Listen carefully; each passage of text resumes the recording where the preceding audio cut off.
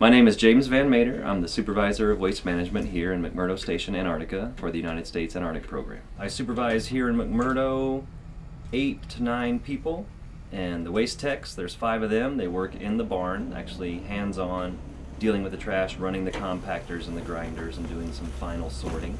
I have 3 equipment operators who drive around town, pick up full dumpsters, and either bring them here for processing, or we have an outdoor processing area depending on what category it is.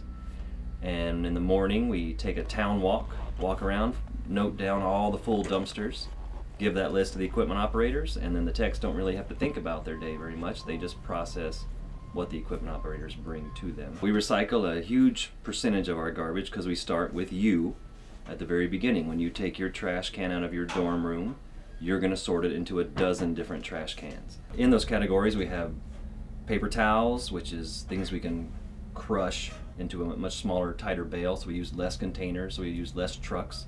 It all adds up when you follow the whole route of where all the trash goes.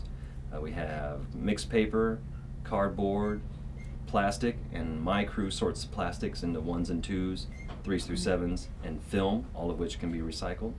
People going out into the field have a much more difficult time because of the limited amount of space to fly back stuff and just harsher conditions. Living in a tent, it's not as easy to sort your trash as it is living in McMurdo Station.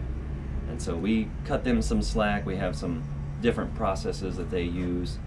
If you go to Cape Evans, Cape Royds, so the historic huts of the explorers, you'll see their trash sitting outside. They didn't care about trash at all.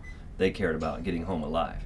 And then in the early days of this station and the South Pole Station, again, the focus was more on making it happen than worrying about the environment.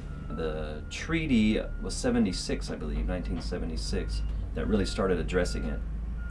And we've gone from open pit burning, dumping into the ocean, to no burning of trash. We can't even have a fire out of the lumber here. And all this, focus on recycling as much as possible. Everything that comes in has to go out, just like when you're backpacking. There's no other options for getting rid of our trash. We can't just stockpile it, can't bury it. So we crush it, we make it take up as little space as possible, and then we ship it home. Once it gets to the U.S., 3 weeks later, it takes 3 weeks to get there, my boss and I show up, we unload a lot of the containers on the military base, and then we ferret out all the rest to these small little places around the base. There's a guy who takes all the steel.